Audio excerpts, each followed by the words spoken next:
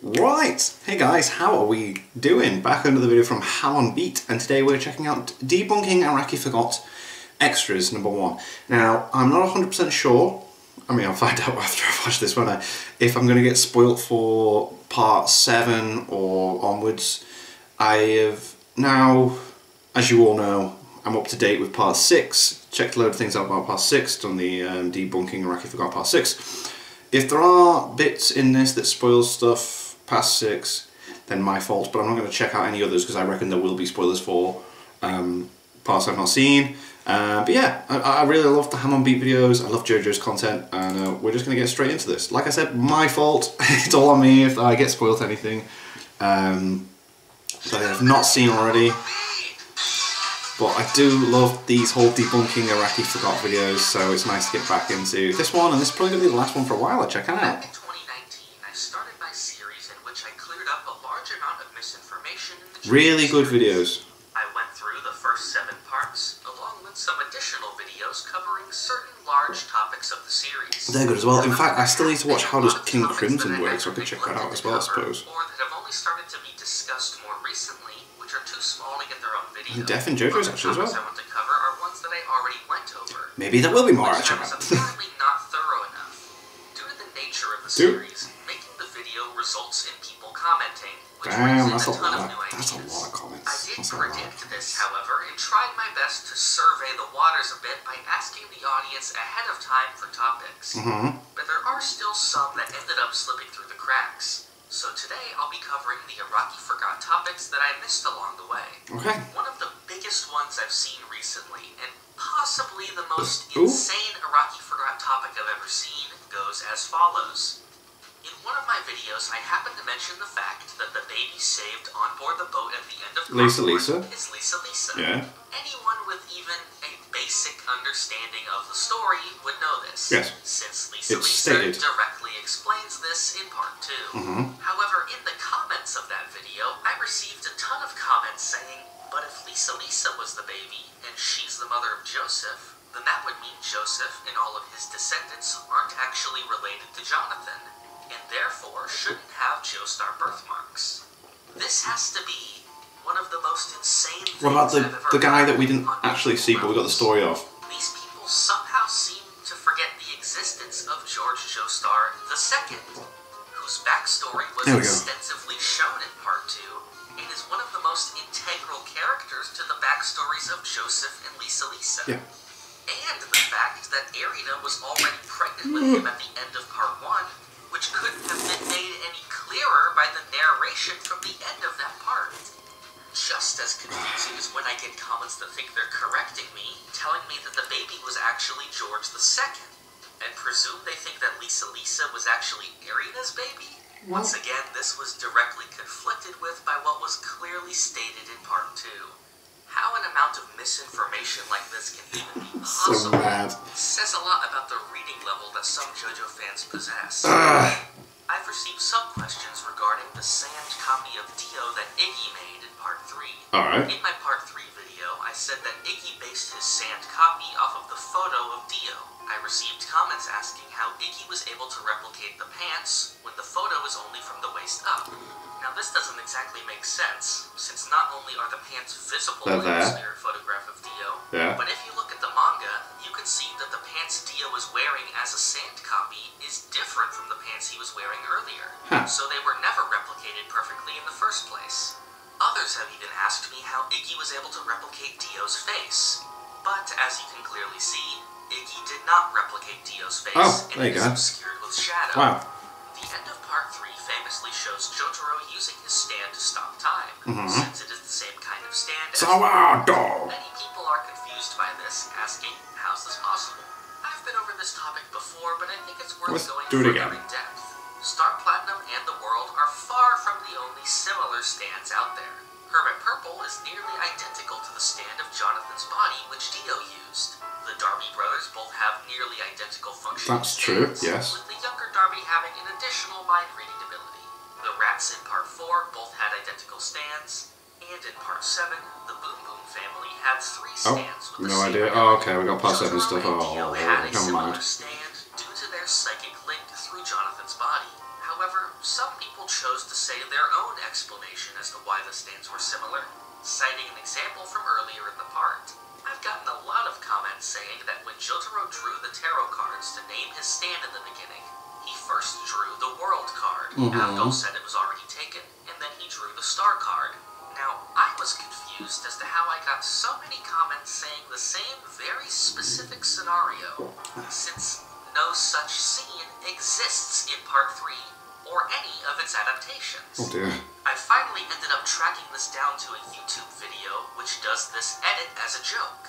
Not only does the description of the video clearly state that it's an edit, And it's awful. but the edit within the video is incredibly obvious. The video jumps to a shot of Dio from dozens of episodes later and has Abdul comically saying, "Oh shit," in a completely different font. But somehow, JoJo fans are dense enough to watch this and literally think it's a scene from the show. Although it probably shouldn't come as a surprise that a lot of self-identifying JoJo fans out there probably only watch the show through clips on YouTube. The most embarrassing Just watch the show. Watch the show. The anti-forgetting side of the argument. They're just spreading around stuff that's completely wrong. I prefer if people said nothing rather than muddy the waters like this, even if they're on my side. Another big topic comes from the end of Part 3, when Holly is cured of her disease. Okay. People often ask why defeating Dio caused her stand to disappear, and not the stands of the other Joestars. In reality, though, Holly's stand didn't just cease to exist. It just stopped affecting her. Rather, it returned to a dormant state. Yeah. When Dio used the stand arrow on Jonathan's body, it sent out a kind of distress signal to the other Joestars through their psychic link. This caused stands to start to awaken in Jonathan's descendants. The stands didn't just appear right away, however. They gradually started forming over the course of Like about a year. even For Jotaro, he started to notice the Joe's effects of his stand, guy? but didn't fully gain control of it until the fight in the police station. Mm-hmm. For Holly, her stand was dormant for a while before fully appearing. At the beginning of the part, she is clearly already a stand user, since she is able to see Star Platinum. However, her stand is not fully formed. Makes sense, yeah. Eventually, She her can stand was see it. voiced out before she was ready, since it was reacting to the signal from Jonathan. Jotaro was strong enough to use the stand once it appeared, so he had no issues. But this same effect on Holly caused her to fall ill. Yeah. After Dio was beaten and the distress signal ended, her stand had no need to be out anymore, and returned to how it was at the Dormant beginning of the part. state. Josuke was also affected That's, by the yeah, same disease yeah, as Holly. yeah. He later was able to use the stand perfectly fine. We don't know exactly when Josuke Yeah. started using it. We just know that it's I'm stupid and I know these things. either his stand became dormant, Like, I am really stupid. Like, so many people point out how wrong I am at times. to be able to use his stand normally. Keep in mind that even with a dormant stand, the ability can still be used. We can see that effect through Giorno, who would have also been affected by the disease. Yep. As a young child, his stand was dormant but still usable. It didn't fully awaken until he was 15, shortly before Part 5. Jotaro and Joseph were already able to use their stands, so they remained as they were. Holly's stand didn't disappear, it just returned to what she was capable of using at that time. Stands completely disappearing was never part of the equation. One weird string of comments I've gotten came from my Part 4 differences video. In it, I point out the new addition of the other Morio stand users hidden in a crowd shot. These were Okuyasu, Keicho, Yukiko, Hazamada, and Rohan. For some reason, however, I got at least 30 comments saying they spotted Polnareff in the crowd, despite the fact that it's clearly Keicho, in that they're watching a video which is telling them that the people in the crowd are future stand users from Part 4, and that all of the other people there are clearly from Part 4, and the fact that Polnareff isn't even in Part 4, and it would make no sense for him to be foreshadowed there. Another common topic in Part 4 involves the Nijimura brothers' father. Keicho Nijimura was searching for a stand user to kill his father out of pity. I've gotten a ton of questions asking me why Okuyasu didn't just kill him instead. With his stand in the hand, which can erase matter, killing the father would presumably be an easy job. First of all, Okuyasu has never shown a desire to kill his father. And second, Okuyasu himself has said that he has no idea where things erased by the hand go to. For all he knows, the things he erases may just be a fight and continue just suffering. carry on. Others ask why Joseph's Haman wasn't used to kill the father. Since he was mutated by the flesh bud and combined with Dio's cells, some think that Haman may be capable of killing him.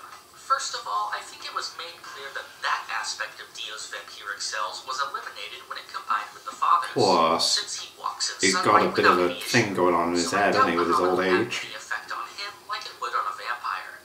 Second, by the time Joseph arrived in Morio, they were long past trying to kill the father and wanted to find a cure instead. I've gotten a few comments asking me how Hayato was able to see Killer Queen during the final battle. This is an easy one, since the answer to this is that he was never seeing Killer Queen. Hayato himself states that he is unable to see what's going on, but that he's predicting Kira's general actions from his expression. In the spin-off series, Let's Smoke Shibe Rohan, brilliant. we see various instances of modern technology, such as tablets or smartphones. Many have asked how this is possible, since Part 4 takes place in 1999. Right. This is cleared up by the fact that we are shown Rohan's age, which is now 27, putting these chapters several years after Part 4. The exception to this would be the first chapter, At a Confessional, which is said to take place during Rohan's hiatus during and shortly after Part 4. This was expanded upon in the OVA adaptation, which included a scene of Koichi talking about his upcoming trip to Italy, placing this story somewhere around the year 2000. Speaking of OVAs, here's a gripe I have with how I've seen many JoJo fans use the term. OVA stands for Original Video Animation. The term refers to an anime that is released straight to video or DVD, as opposed to being broadcast on TV or shown in theaters. However, people seem to use the term OVA interchangeably with any supplementary or spin-off material. For example, I've seen the JoJo spin-off manga Dead Man's Questions referred to as an OVA. What? Despite the fact that it is not animated. It's not video. I've also seen the Rohan TV drama referred to as an OVA, despite the fact that not only is it not animated, but it was also broadcast on TV. Right, wow. The OVAs we've had so far in JoJo is the recent Rohan OVA animated by David Production, and the old Stardust Crusaders OVAs from 1993 and 2000. Because I think the confusion with the Rohan one could be though that it was on Netflix, which still isn't television. I've seen a ton of comments asking why Polnareff did not contact Jotaro or the Speedwagon Foundation during this time. This is despite the narration of the manga saying that he was unable to contact Jotaro, due to Passione having control over all communication in and out of Italy. Well, there we go. All of his attempts to reach outside the country were blocked, and any attempt now that he's in hiding would lead to his cover being blown. So he stayed in hiding until he found people within the country capable of defeating Diavolo. For a similar topic, many have asked why Koichi didn't tell Jotaro about Giorno near the beginning of the part. Jotaro had sent Koichi there to investigate Giorno, and to retrieve a skin sample from him to determine if he is a descendant of Dio. Koichi never ended up getting that sample. This was explained within the story itself. After Jotaro was made aware that Giorno was a stand user, he immediately told Koichi to stay away from him. Don't go in. After hearing about Giorno's ability and his recent change to blonde hair, Jotaro became certain that this was Dio's son, and no longer needed Koichi to don't need confirmation yet. After Koichi learned about the presence of a stand arrow in Italy, he tried to contact Jotaro, but was convinced not to by Giorno, who knew Passione would likely go after Koichi.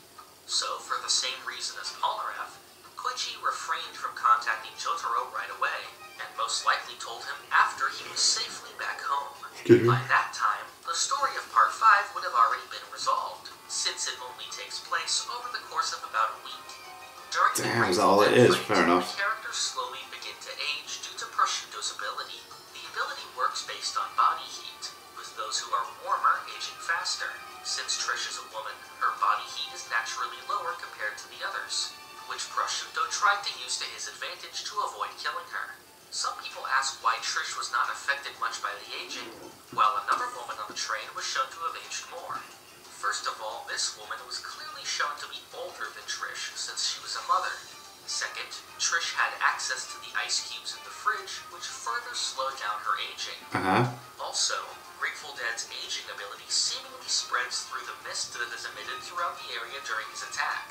The woman passenger would have been exposed to this this miss much earlier than Trish was, since she was sitting out in the open, as opposed to being hidden like the gang was. I've seen others ask why the characters didn't open the fridge to stay cold. These people don't seem to know how a fridge works.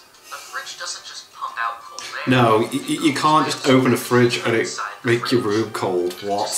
That's daft. It would be cold for a little bit, but then the fridge is going to heat up. No longer able to remove the heat. What? Eventually, the fridge would just start heating up the room. Yeah. Since it's just sitting there running electricity. God. I've also got a comment asking why they didn't put the others inside the fridge, despite the fridge being downright tiny. Also in Part 5, the stand talking head took control of Narancia, causing him to unintentionally tell nothing but lies to the other characters. Some ask why Narancia didn't just say the opposite of what he meant, so that what he said would be different. This is not how the stand works. Talking head doesn't reverse what you say, it makes you lie. Lying on purpose is still lying. Yeah, it would let you say it. If Narancia lied, it would still come out as a lie. Yeah. Another fight in Part 5 involved the characters entering the mirror world with Eluso's stand, Man in the Mirror. According to Eluso, the only living things that can enter the mirror world have to be brought in by the stand itself. Some people have said this is wrong, since we see the crows on the ground after they were affected by Fuko's virus. These people somehow didn't understand that these crows were clearly said to be dead from the virus, which is the reason they appeared.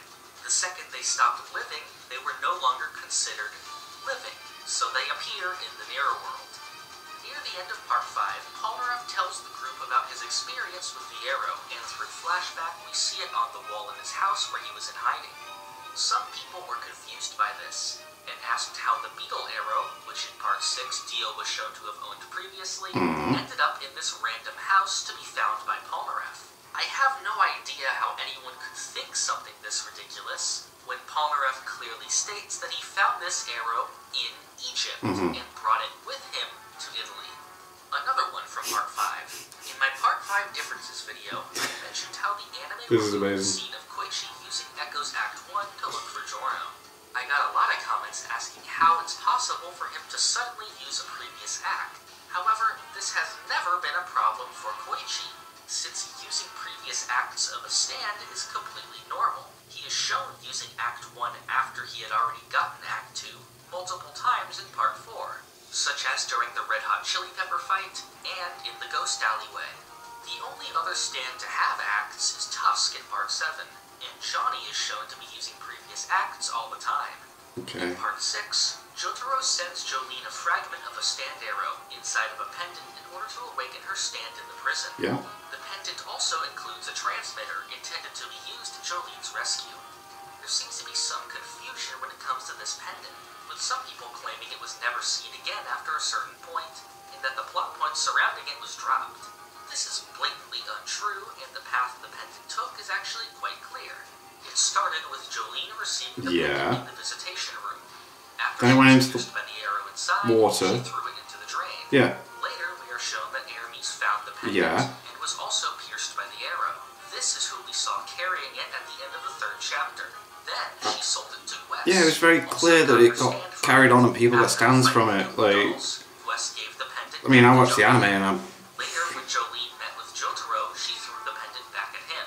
Later, he gives it back to her, and it is last seen being dropped into Jotaro's pocket. So it was taken to the Speedwagon Foundation when they took Jotaro's body. Another one I've seen from Part 6 was people claiming Jolene was capable of seeing the future at the beginning of the part, and that this was never used again. It took me a while to realize what the hell they were talking about, but it seems they're referring to Jolene unconsciously using her ability to hear through her string. This starts in the 1st chapter, when Jolene is in the prison van with Hermes. Her string hears the driver in the front cabin say when they'll be arriving. He later repeats this to the back, confirming what she heard earlier. This happened again when Hermes was being accosted by the guards, when it is revealed to be happening through her string. She continues to use this power of her string throughout the part, such as when she hears Emporio through it later. So no, at no point was Jolene predicting the future. Right, yeah, One that's comment weird. I featured way back in my Part 6 video had someone asking why Emporio had the Joestar birthmark. Obviously, Obviously, this comment is completely ridiculous, since no such thing ever happens in the story of Part 6. Doesn't.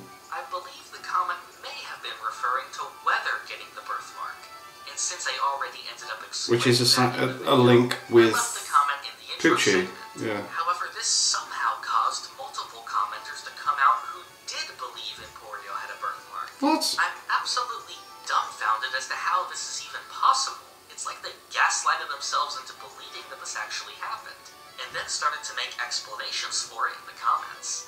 This must say something about how JoJo fans retain information. So weird. Like with that previous YouTube clip I spoke about. It shows the extent to which some people's understanding of JoJo comes from what people say about it online, or from random YouTube clips, rather than what it should come from, which is the source the material. series itself. Yeah, I'll just watch the anime. The topic I've seen across all parts has related to stands interacting with physical objects.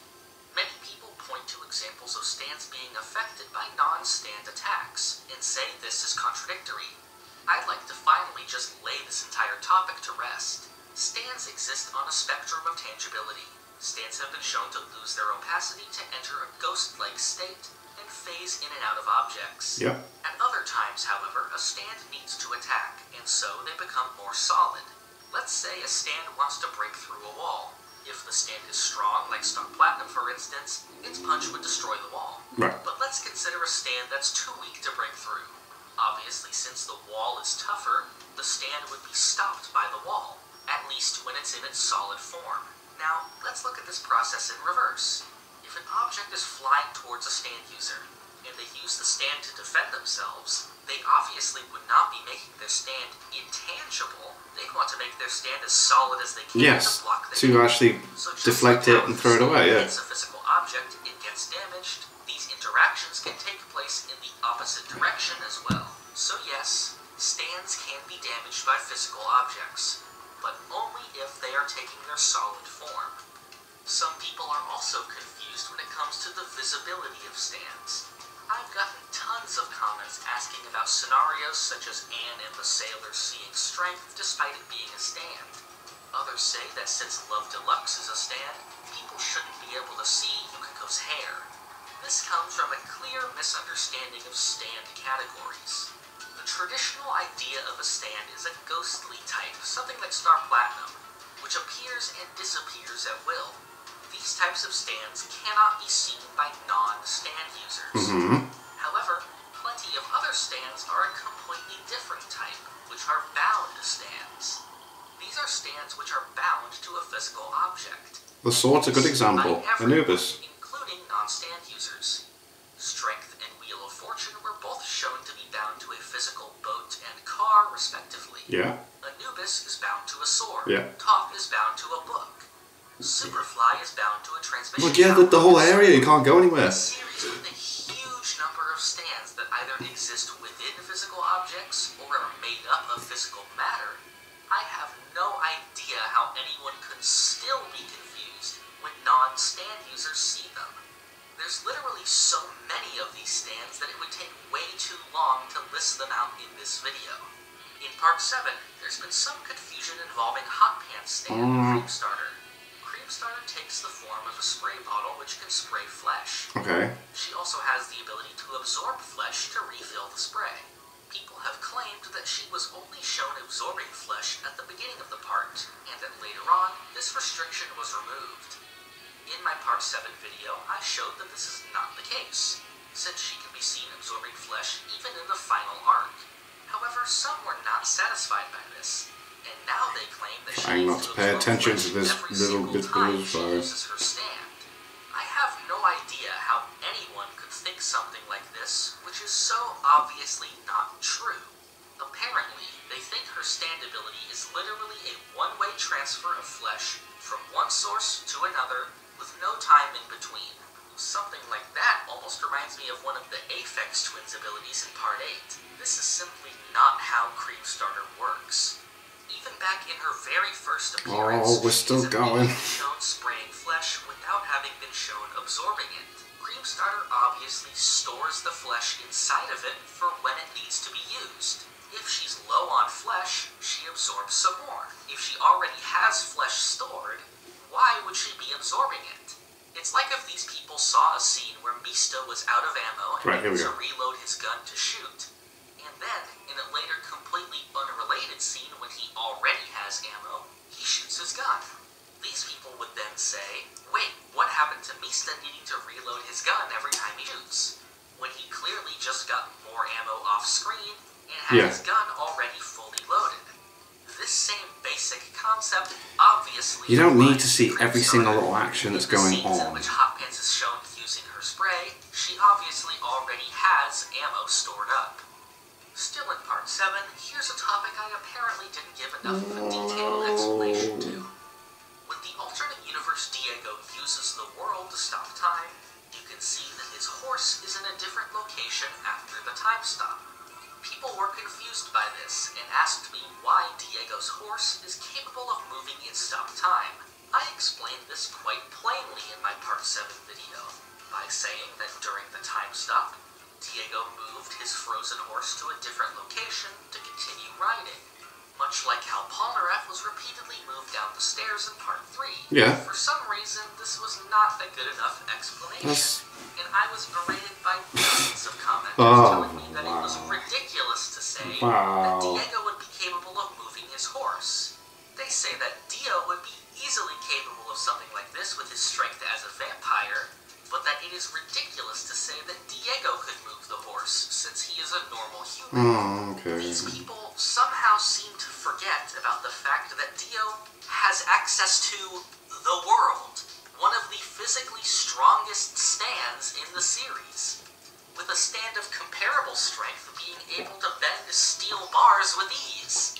The world would be able to reposition the horse without any issue, and Diego wouldn't even have to move a muscle. And that's without even mentioning that objects within stopped time don't even have weight to begin with. People anything just stops, freezes, floating in place in stopped until the time is like reset. With no difficulty at all. So to take it even farther, Diego didn't even need to use the world in this circumstance. He probably did, since that would be faster to fit within the time stop. But still, there's a star on that horse. Oh, I'm seeing things. Could not understand such a simple concept. However, I've gotten some more comments about this topic, which somehow take the insane approach of saying that Diego's horse actually is able to be ridden in stop time, since Diego is making contact with it. For starters, we see other panels where the horse is clearly frozen in stop time, even with Diego on top of it. Second, this idea is completely... So is that an alternate version of Dio then? Everything we know about since don't. Every other time it has made contact with a frozen being, they have not been conscious. When Dio moved Polnareff down the stairs, Polnareff obviously did not become aware of the time stop. He stayed frozen in place. Things are obviously movable by Dio during the time stop, since he can apply force to them, and they'll move for a bit before halting. But this has But what's the point in controlling time if you can't do anything during it? An object, let alone make a horse fully unfrozen and rideable. And that was every extra Araki forgot I could think of. Like that. I doubt if I'll be able to make another video like this with the amount of questions that are probably left, but you never know. I don't plan on making a full Part 8 debunking video until the story is actually over. Cool. But I have already gone over my thoughts on Part 8. So that's Part 8 stuff, okay. I also may cover some of the larger topics. I might check out the King Crimson video and Death in JoJo's. Heaven and the Death and Revival. Yeah, I might check those two out. If you have an idea for a video similar to those, leave it in the comments below. Hopefully I managed to clear up the remaining misinformation I missed along. I don't know, you've got a few other extras. If you want to be updated on new videos, join the Hum and Beat Discord using the link in the description. Awesome. So, it pointed out a couple of things in Part 7, but that wasn't very spoilery at all, so I'm fine. But I think I'm going to not bother with the rest of the extras video. But yeah, I'll probably check out the full explanation on King Crimson, because that is a very complicated stand. Unless I haven't checked it before, I'm going to have to double check that. Done so many videos. And then the... what was the other one? There was another one there anyway. So it's just... brain is I'm gonna have to take a break from doing these videos at some point. I think I haven't gone a single day without uploading for the last, God, I think I've done like 2 and a bit months straight. Some days with 2 videos. So, anyway, thanks to my patrons. If you want to have your name at the end of every video upload, links in the description of the Patreon page. $1 a month is all I ask for the channel. Greatly appreciate it. Thank you guys for that. Thank you all for watching. What do you guys think of that? What do you guys think of this? Click like, subscribe, and leave comments down below. Let me know that I should watch because of future videos. I'll see you guys next time.